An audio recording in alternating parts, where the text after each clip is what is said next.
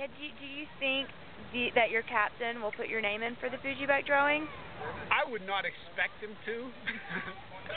You know, I'm good to go with bikes, and my job is basically to manage Team NatureCure. I'm just lucky that once in a while I get to go out and race.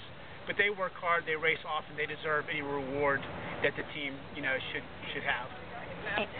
Doug, is there anything else you'd like to say before you get started out on your race tomorrow? Yeah, you know, everybody go out. Body maintenance is going to be huge with the heat. Take time to make good decisions, make your race director's job easier, and just, you know, keep bringing new people into the sport. It's up to us as racers to go out and cultivate the next generation. Hey, thanks, Doug. Okay.